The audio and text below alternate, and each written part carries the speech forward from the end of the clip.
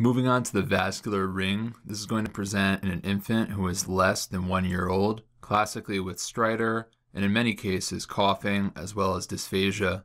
One key differentiator of the vascular ring clinically relative to some of the other causes of stridor is that the stridor is ultimately going to improve with extension of the neck. This is in contrast to other conditions such as laryngomalacia as well as epiglottitis, which are not going to improve with such a maneuver. Additionally, and this may often be present in the actual vignette of the patient, if we give this patient steroids in order to knock down inflammation or racemic epinephrine in order to open up the airways, this is going to lead to very minimal or no improvement in the patient's stridor or symptoms. This lack of improvement in response to steroids or racemic epi is due to the fact that vascular rings ultimately represent an abnormal vascular development. This is therefore an anatomic anomaly that is not going to resolve by simply dilating the airways or decreasing inflammation. One classic vascular anomaly that occurs in the case of vascular rings is the double aortic arch, which we will review in the coming slides.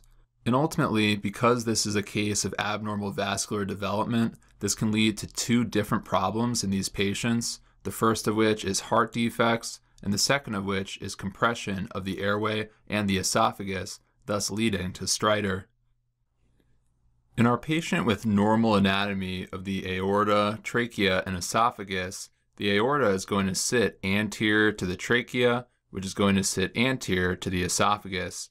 However, one classic anomaly that occurs in the case of vascular rings is what is referred to as the double aortic arch.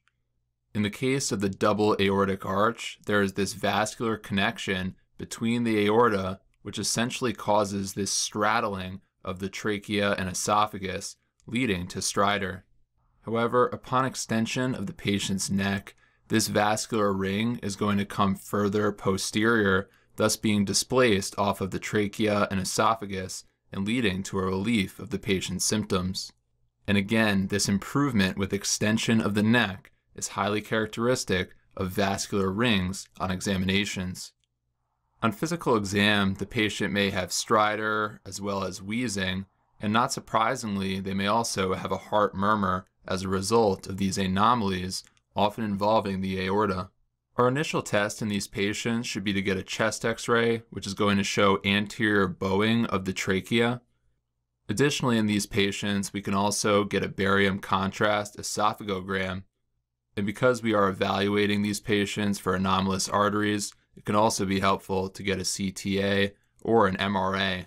Additionally, given the fact that these patients may have a heart murmur, as well as the potential for cardiac and aortic anomalies, we should also get an echocardiogram in these patients. And ultimately, because this is a structural issue, we're going to manage these patients with surgery.